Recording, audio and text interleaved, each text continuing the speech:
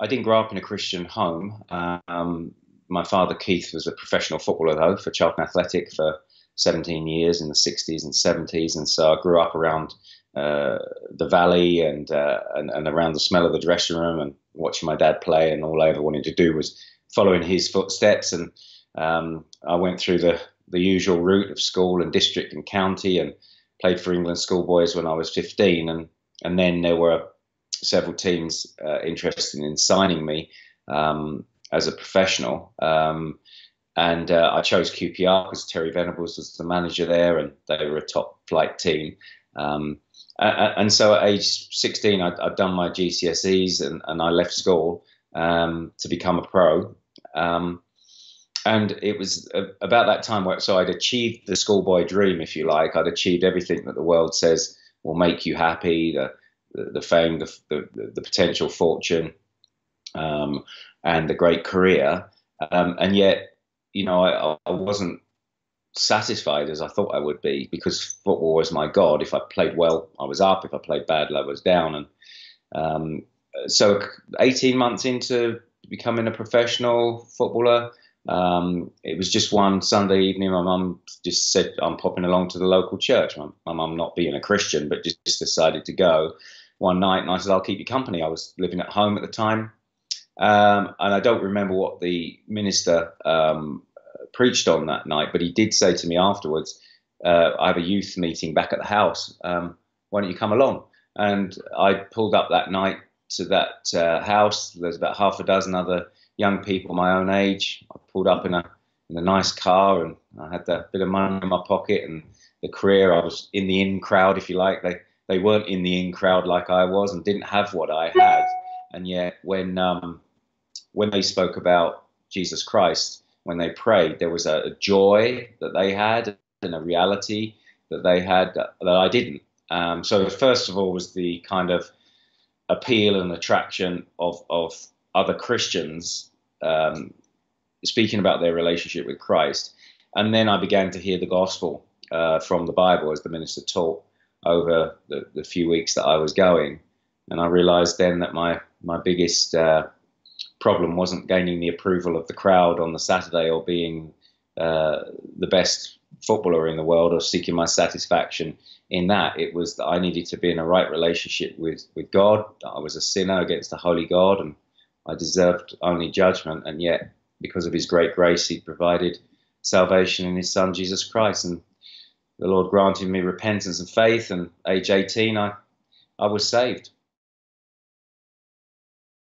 Immediately there was, from the moment I was saved, there was a reorientation. Football had been God, but now Christ was God, and I could enjoy football for what it was, a gift. And I was a footballer, but I was a Christian first, and I was in the world of football. So perspective was number one.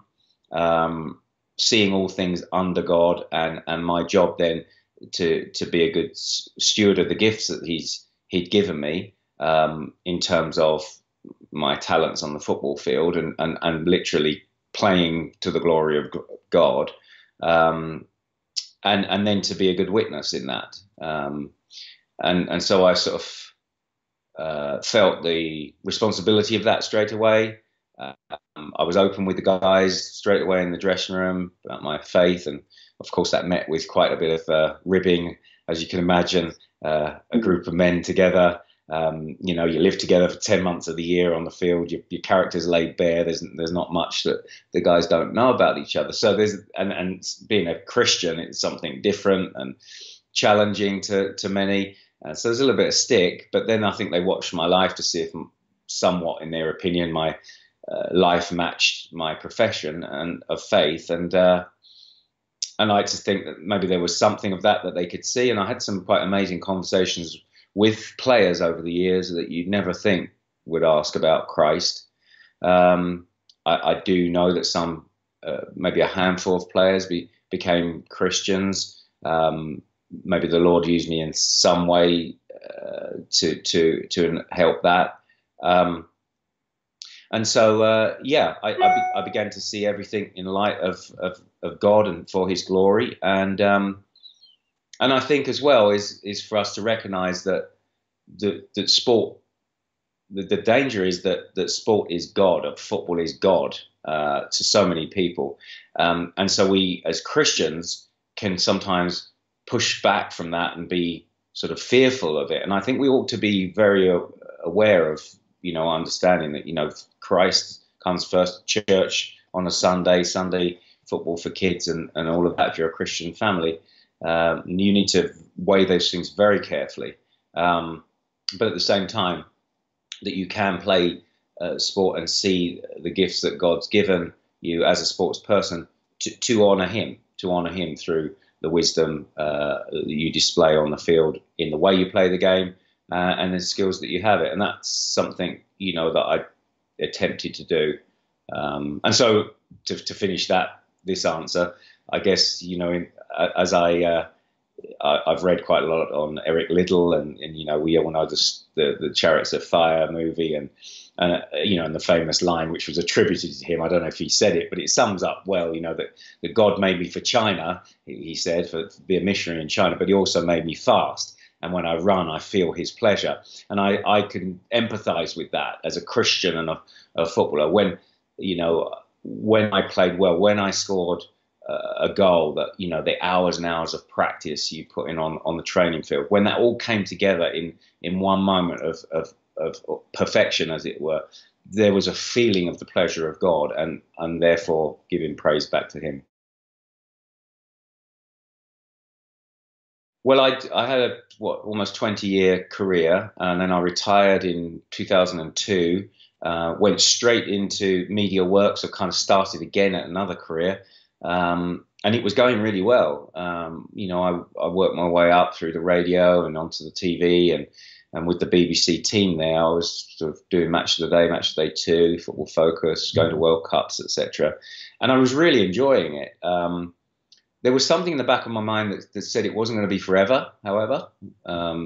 It's something I could have continued doing. But I would say around about 2006, around about the time of the World Cup in Germany, when I was there with the BBC, I was reading the Word of God, and I was in the pastoral epistles where Paul is exhorting Timothy to preach the Word for the sake of the next generation and for the future of Christianity.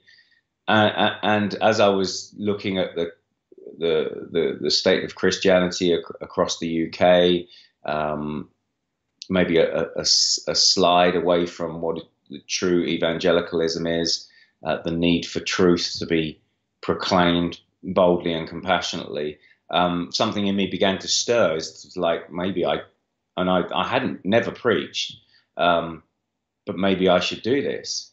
And so I thought that, well, there's this internal feeling or calling, if you like. I need to have that affirmed externally. So I spoke to the leadership in my local church, and they said, well, we recognize certain gifts in you. We'll give you a chance to preach. And so I began to preach, and then I began to do some theological studies, Old and New Testament basic studies at Cambridge, while I was still doing Match of the Day and stuff like that. And then that all came together as an internal call, external affirmation, and then this growing, what I call like a joyful compulsion that, not only when I preach the Word of God, I feel this joy, but it's like I must do it. And so that's when I decided. I said to my wife, I'm going to give it up. I'm going to give up the kind of second dream career and take a period of time to prepare for church ministry, which I thought was right, in doing some studies. You can draw many parallels. I mean, and of course the Bible speaks much on, uses sporting analogies to the Christian life, and also to Paul's instructions to Timothy, who was to be a pastor, that it requires discipline. You must be prepared for suffering. You must persevere. All of these kind of things. So I do see that certain parallels there, and even so my life as a professional sportsman, there's been those kind of elements there. that I think have helped me. I think even in doing the media, um, in terms of communicating, in terms of connecting to people, in terms of being able to say things concisely or memorably.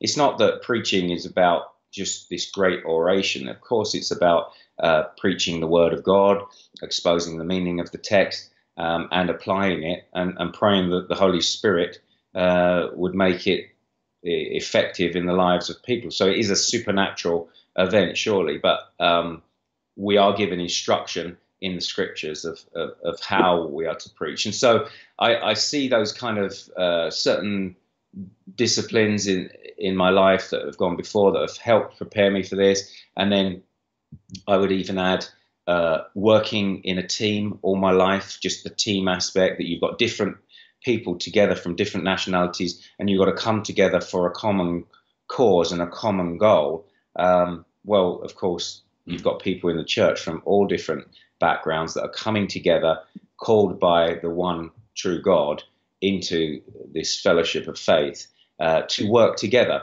And so then sacrificial love, sacrificial service, you see that on the football field with the best of teams. That's what you get. And then individuals shining through within that. So all of those things together, I think I see connections and preparation that the Lord has given me for this time now. And yet I would finally say that, I've played in front of 100,000 people at Wembley and in front of millions on TV in the biggest of stadiums and against some of the great players, but nothing quite compares to going up there on a Sunday, whether it's 25 people or 2,500 people, and preaching God's word, because eternity in heaven and hell hangs in the balance, and you're dealing with people's souls, and there's no greater privilege. To some extent, in the early days, that's one of the reasons I moved to Canada for my studies. I could have studied in the UK, and I had some time at London Seminary, great seminary, started by Martin Lloyd-Jones back in the day, and phenomenal teachers there. And I mean, maybe in some ways, I could have even got a better theological education had I stayed there. But even then, amongst the guys there was this, always Gavin Peacock, the footballer, who was a Christian, and they obviously respected that, but we wanted to chat about football, and I love to do that. But I just thought, coming away to Canada, where we were familiar with it anyway, in terms of we'd come here for holidays, etc. I said to my wife, what would it look like to come away to anonymity, where people will just, it'll be a test for us, but also people will just know me for what I say from the Bible, and they won't confuse that with Gavin Peacock, the footballer, or the BBC pundit, and so I think that was a good thing to do. I mean, the fact that we've then stayed, and we're 10 years in now, means that I think it was right, and I'm one of the pastors at a church in Calgary now, and yet by God's grace, He's pushed me back out into a kind of global ministry where I do travel around the world and speak, and I do come back to the UK at least a couple of times a year as churches invite me. Well, it's interesting. I'd never say never, because I never thought, when I was at the BBC in the early 2000s, that I would be giving it up and moving to a small mountain town in Canada. And so, yeah, I would never say never. But from what I can see, I'm in a solid evangelical Reformed church here in Calgary. I preach and teach. I pastor an elder in the church. I have this wider ministry. My two children now are grown, and my boy's been married for 2 years to a Canadian girl. They're members of our local church. I live in Calgary. Daughter just got married a couple of weeks ago, and they're in Calgary. So the immediate family is putting down Canadian roots. But you never know. I do miss England, and I miss the people. I feel very connected. I think that's one thing about, I think, my football career and even the media is, you just felt connected to the country. Football's so much part of the fabric of England. And then, having been a footballer, played around up at Newcastle, down at Bournemouth, at Chelsea and QPR and all those teams, there's a connection with the people, and miss the sense of humour a bit as well. So I love to come back. I love to, minister God's word when I'm over, and spend a few weeks a year, certainly over in England. So the Lord only knows the future, but I think one of the things that I say to young people is that you may make your plans, but God will direct your actions, and it's right to plan and whatever. But see it under the sovereignty of God and hold these things lightly, whether it's a career, whether it's a house, whatever it's your possessions, receive from the Lord, but hold them with an open hand, and to say, Lord, these are yours, and if you want me to stay, I'll stay. If you want me to go, I'll go. If you want me to give them up, I will. And I think that's so very important, because that then is the heartbeat of hallowed be your name, and your will be done.